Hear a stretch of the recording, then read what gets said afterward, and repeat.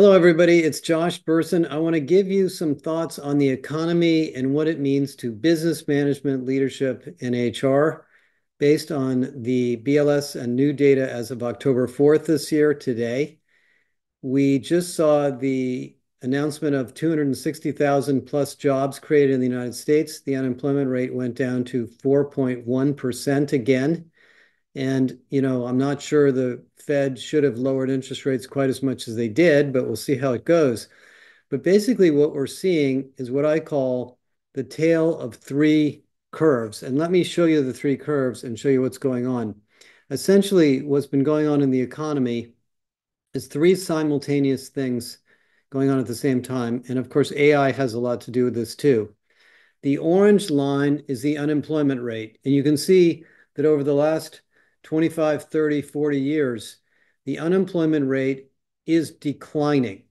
We're in a secular long-term labor shortage created by the retiring baby boomers, the delay in marriage, and the reduction in the birth rate in all the developed countries, and of course, the pushback on immigration in the developed countries. So we're going to continue to see a very low unemployment rate. When I was a young guy, a 4% unemployment rate was considered to be highly inflationary, and it was really bad. Now it's just common. And so, your ability to find people with the right skills, the right capabilities in the right cities for your company is going to get harder. Hybrid work did make this a lot easier, but a lot of CEOs are forcing people back to the office, which of course makes it even harder to hire because you have to find people within the geographic area of your buildings. So that's number one. That's the orange line. The teal line is the number of working people in the United States. It's almost flat.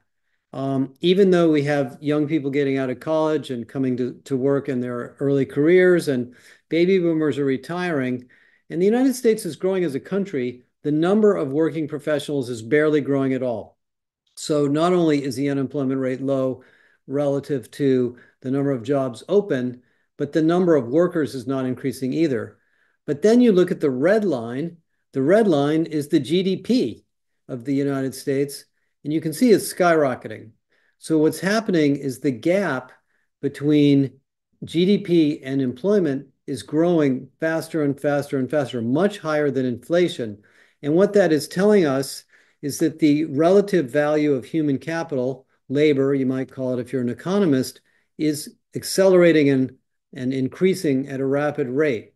In other words, we're becoming companies of super workers where every worker is responsible for or contributing a higher and higher percentage of our economic and business growth and value than it was in the past.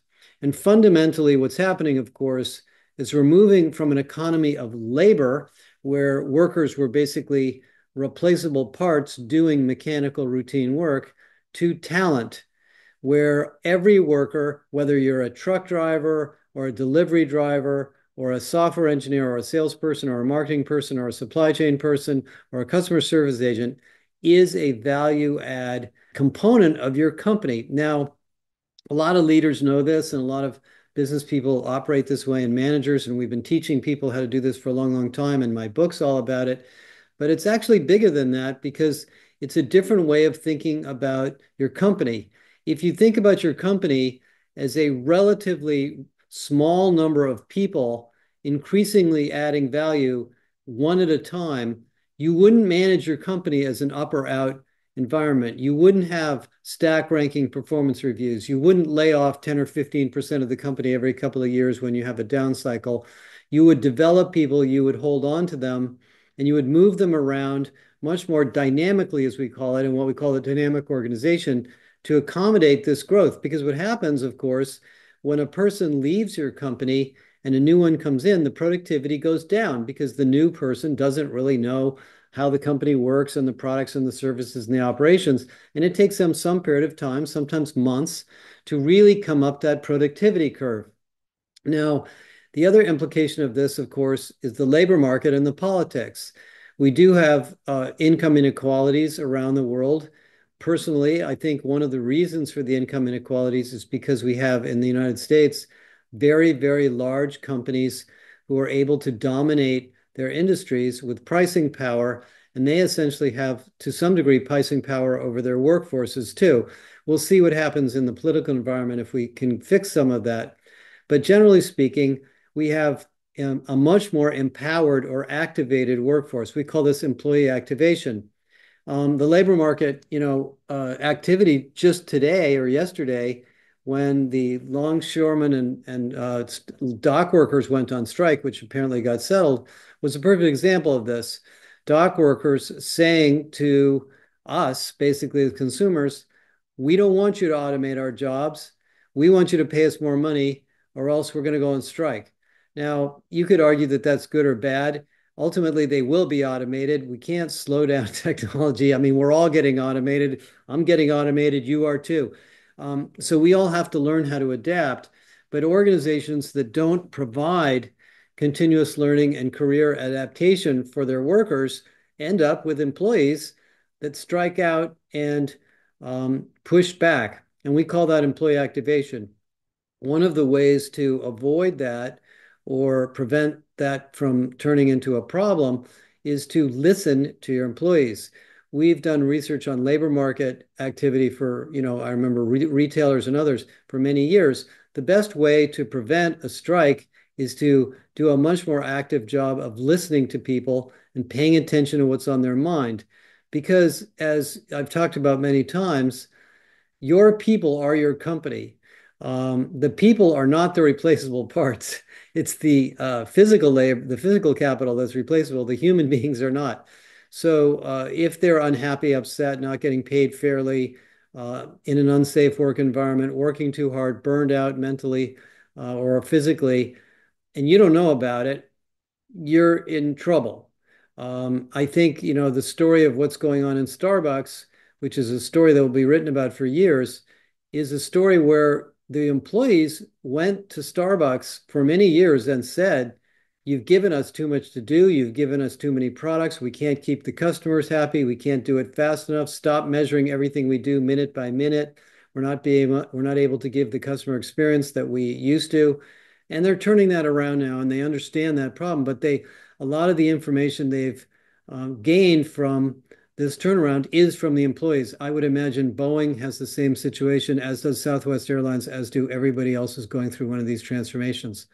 Economically, though, this is a secular, long-term trend of running companies with a tighter, more dense, we call it talent density, function and focus on our labor market, of hiring people for their potential, not only their current capabilities, of treating people with respect and investing in their skills and capabilities, paying them fairly, of course, and a reasonable wage, and creating a dynamic environment for leaders so that as the company transforms, we can move people into new roles without creating a lot of internal friction to doing that. Now, for those of you in HR, you've heard a lot of this from us before. The reason I wanted to create this little video is to point out how striking it is at this moment in time. You could argue that, maybe the Fed is working against us in trying to slow things down or speed things up while we're trying to keep our companies productive.